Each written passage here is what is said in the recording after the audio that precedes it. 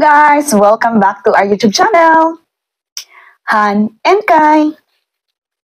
So today's video, ang pag-uusapan natin is what are the latest requirements upon entering in Philippines. Especially if kasama mong uuwi ng Pilipinas ang iyong foreign partner or your kids. So yan ang pag-uusapan natin ngayon sa ating vlog.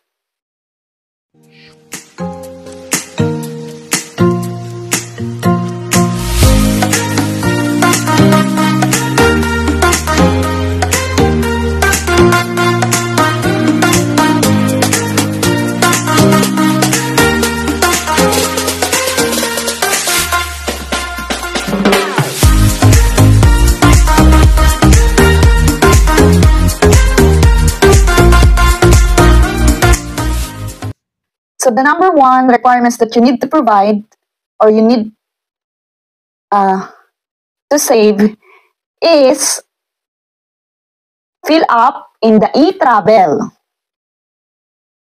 registration card.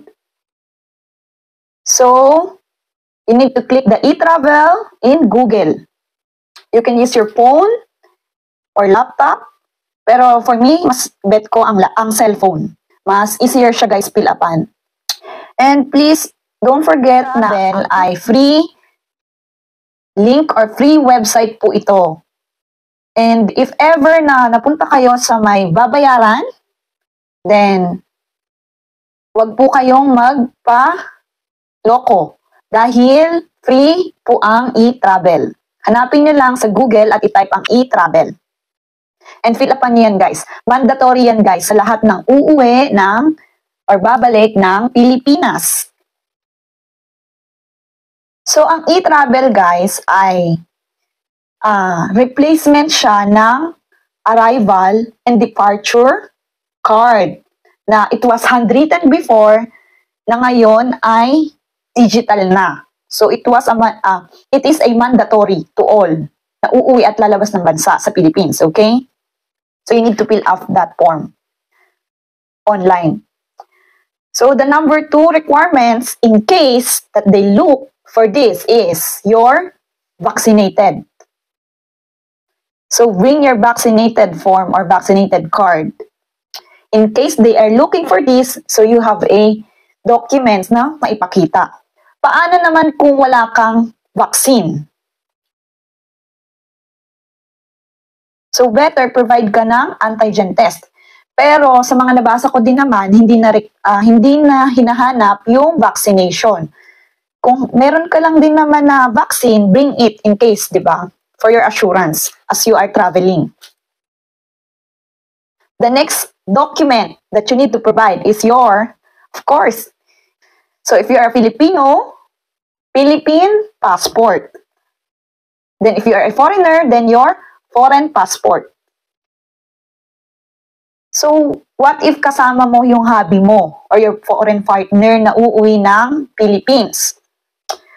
Para mabigyan siya guys ng, they call it balikbayan privilege or para mabigyan sila ng 1-year visa, provide a marriage certificate in PSA. So, bring it guys and show it to the immigration officer para when they ask this person or your foreign partner, mabigyan siya guys ng 1 year balikbayan privilege, lalo na kapag kasama nyo yung mga foreign partner nyo. And what if kasama nyo din yung anak nyo, yung mga kids nyo? Then provide tapos foreign passport holder sila, di ba? Hindi sila Philippine passport. So provide a PSA birth certificate para mabigyan din sila ng balikbayan privilege, 1 year visa. So what if naman guys, hindi mo kasama yung foreign partner mo? Siya lang yung uuwi or siya lang yung magbibisit sa'yo sa Philippines. Ano ang dapat niyang gawin? So, if your foreign partner will go to Philippines alone, sila ay mabibigyan guys ng 30 days free visa upon arrival sa Philippines. So meron silang 30 days. And if your partner, foreign partner wants to extend, or your husband or your foreign wife wants to extend their stay in Philippines longer than 30 days, 2 months, 3 months, like what happened to my husband when he visited me last year in Philippines for 4 months. Nagstay siya sa Philippines, guys. So, we process his visa. We paid for his visa, and you just only need to go to near immigration office near sa city kung saan ka nakatira. So kami, we are living in Manila, so we do it in Manila. And we have a blog as well na on how to process this. Meron kaming blog dito.